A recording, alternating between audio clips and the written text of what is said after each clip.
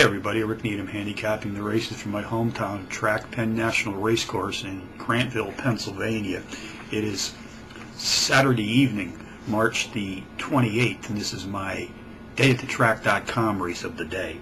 Going to focus on race 8 this evening, folks, 9:38 p.m. Eastern Post Time. It's a mile test on the dirt track, 3-year-olds and up race for a claiming purse of $21,000. Contenders number 3, Turn to the King, number 7, Apelian, number 8, Never Go Back, and number 2, Patter. Number 3, Turn to the King, is both the speed and pace profile leader in this claiming field tonight. Has hit the board in power run fashion in 3 of his last 4, including back-to-back power run wins in his 3rd and 4th races back. Number 7, Apelian, a 4-to-1 shot, has also hit the board in 3 of his last 4, including a power run win in his 4th race back. The long shot 5-to-1 sleeper in this race might be number 8, Never Go Back, who's hit the board in 3 straight, including a power run win in his 3rd race back.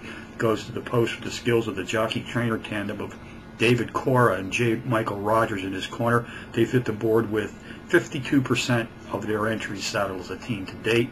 My big reservation with this latter entry is the step up in class of 9 units tonight. I have a couple of bonus, let's review that. Race 8 summary. Number 3, Turn to the King, tops my contenders list, which also includes number 7, Apelian, number 8, Never Go Back, and number 2, Patter, 3, 7, 8, 2 in the 8th tonight from Penn National. A couple of bonus long shots for you as usual, folks. Let's go to Delta Downs first. Race 9, 5-to-1 shot. Number 9, Alarm the City, drops in class by 14 big units. Nice overall speed for this 6.5 furlong sprint. You also race at Hawthorne Racecourse near Chicago. Race 7, number 8, El Secret Weapon, 8-to-1 in the morning line. His excellent early speed abilities to complement for this 6 furlong sprint. So handicapping from Penn National on a Saturday night.